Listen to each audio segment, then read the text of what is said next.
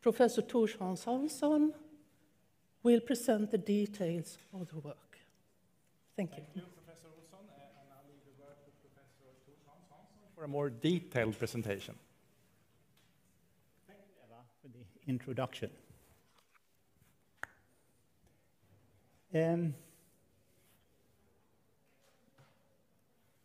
Einstein, in a letter to a colleague, famously wrote, "I'm convinced that he," and he meant God, "does not play dice." And what did he mean with this? Quantum mechanics, the theory of atoms and light, had been immensely successful, but it was also very weird. For instance, take the simplest atom, hydrogen. Just one electron moving around the proton. Quantum mechanics couldn't even tell you where the electron was, just the probability to find it somewhere. Einstein didn't like that. He thought that a good theory should give you precise predictions, just as Newton's theory tells you exactly where the moon is in its orbit around the Earth at every moment. Not everybody agreed. Here are two of the founding fathers of quantum mechanics, Niels Bohr and Edwin Schrödinger. They thought that quantum mechanics was okay as it was, didn't need anything more, you just have to accept the peculiarities. And this position was put very clearly in this paper written in 1935 by Edwin Schrödinger. It was an answer to a paper written earlier that year by Einstein, Boris Podolsky, and Nathan Rosen. And they had come up with the thought experiments, which they thought proved, demonstrated that quantum mechanics couldn't be the full story. And now I will explain to you a modern version of that experiment. So here you see a source. This source emits pairs of particles, entangled pairs, Bell pairs. We'll come back to that concept. And they reach Alice and Bob, who makes measurement. They measure a property of these particles that is called spin. And in quantum mechanics, this spin can only take two values, plus or minus. So what happens when you do it many times? Alice will see a sequence of pluses and minuses, plus, minus, plus, plus, minus, minus, plus, etc. Looks completely random. And the same is true for Bob. But the strange thing is that when they compare the measurements, every time Alice sees a plus, Bob will see a minus, and vice versa. And that's very strange, because they are far away from each other, and these particles look exactly the same. So, well, perhaps, let's look at it. Here we have the quantum cards. They look all the same, huh? We shuffle them or entangle them, and then here they go. And they can answer questions on signs. What sign do you have? Plus? What sign do you have? Minus. Okay? Let's take another set of quantum cards. Here they go. What sign? Plus. What sign? Minus. Strange. They look the same. How could they know what sign they have? Well, you see, here it is a trick. That is the following thing. Look, that was a minus, and that was a plus. So each entangled pair had one plus and one minus. I know where the minus went there or there, but it was always one plus and one minus. So, could it be that quantum mechanics was the same? Could it be that there were hidden informations like on the cards? Could it be that nature was a trickster? Okay, just like I was before. Perhaps quantum mechanics is not complete. Perhaps there is something hidden. Einstein would have liked that.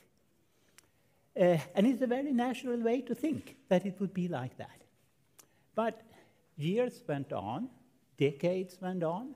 No one found such a theory that could explain the experiments with such hidden variables. So this became something more of a philosophical question. Most physicists didn't care very much until in 1964, John Bell made an amazing theoretical discovery.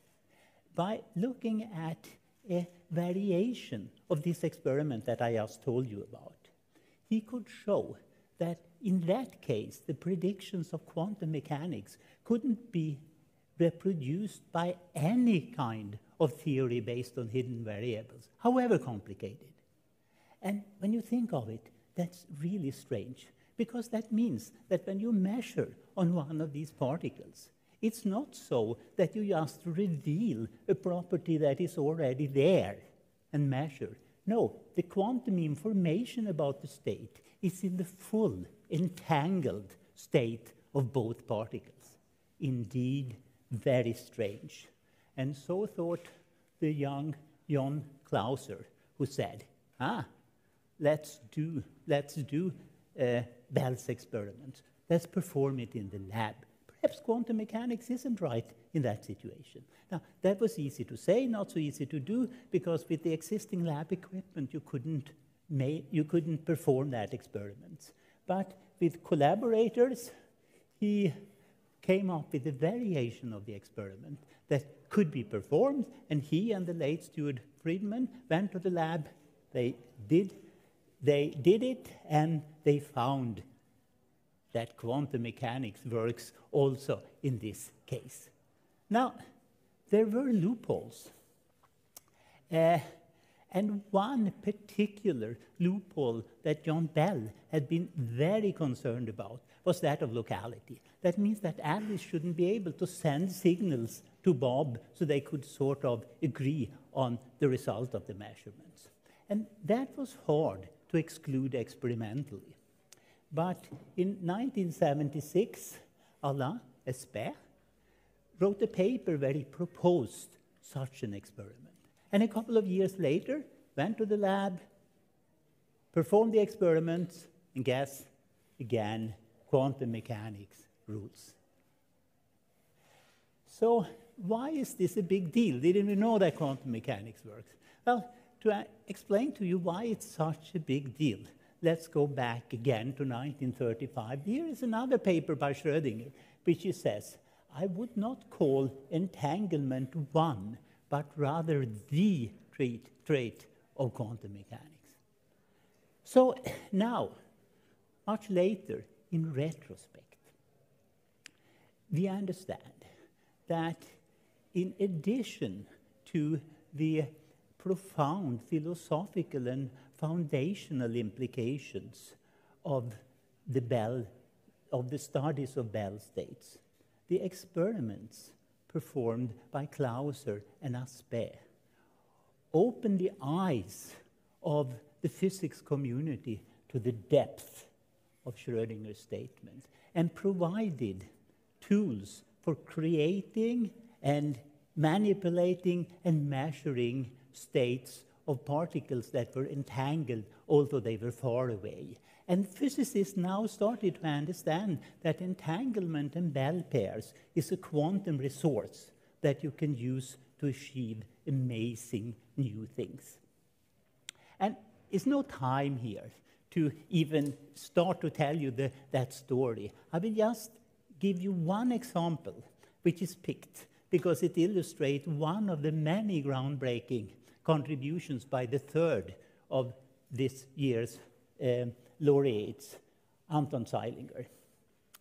So to understand this, you have to know that a goal of a quantum mechanics today is to build a quantum network. What is that? A quantum network is a series of nodes, and these nodes should be able to communicate via quantum entanglement. In these nodes, you can have quantum devices like encryption devices. How do you build such a network? It's difficult because entanglement is brittle. If you send it to an optical fiber, it very easily gets destroyed. So you need some new trick. and just an amplifier won't work because amplifiers destroy entanglement. So here is the trick, the method that Anton Zeilinger came up with. It's called entanglement swapping. You have two of these Bell pairs like this. One of the particles here, one, and the other four goes far away from each other. The two other comes together. Here, you make a measurement, so you entangle particle 2 and 3. And then magically, 1 and 4 becomes entangled, although they had never been close to each other. It's wonderful. So now you can think of doing it in a chain. You do one, you could do another, you do a third, etc., and you can build up a network. Another method to get long-range entanglement is not to use optical fibers, but to send just light through the air. And I'll just give you one spectacular example of this. And that was in 2018. There was an intercontinental quantum link set up using the Chinese MICUS quantum satellite between the group of Jianwei Pan, the Academy of Science in China, and with Anton Zeilinger's group in Austria, over 7,600 kilometers, pretty amazing. And now we are at the forefront of current research, and I will just end with a few comments. So today we honor 3 physicists whose pioneering experiments showed us that the strange world of entanglement and Bell pairs is not just the micro world of atoms, and certainly not the virtual world of science fiction or mysticism, but it's the real world that we all live in. And researchers now, all over the world, they use entanglement and Bell pairs, both in curiosity-driven fundamental research and in utility-driven applications such as quantum cryptography or quantum computing. Thank you for listening. Thank you, Professor Hansson. Now we shall see if we may have one of the laureates with us. Professor Anton Zeilinger, are you there? Yes, I'm here. Good morning, Professor Zeilinger. Please accept our warmest congratulations to receiving the Nobel Prize in Physics.